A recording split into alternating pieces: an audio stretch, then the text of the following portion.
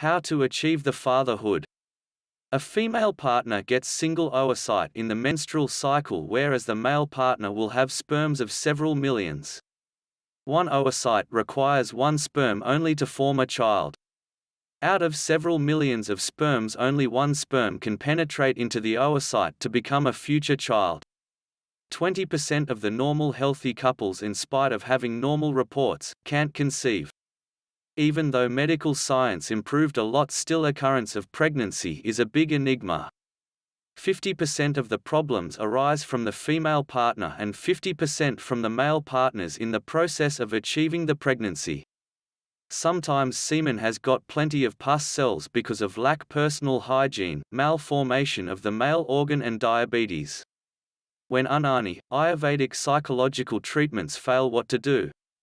One has to approach an andrologist when all these systems of medicine fail to give the desired results. An andrologist shall investigate and evaluate and treat it with medicines, surgery if required. Penile implant surgery gives 100% results for penetration, and many became fathers after the surgery, especially among diabetes. Usually one should have the family life on alternate days from the 10th day of menstrual cycle of the female partner to the 17th day. If the male partner indulges in the activity every day, he may not get the sufficient sperms to achieve the fatherhood. One should avoid hot water bath, steam bath, cycling, horse riding, tight underwear,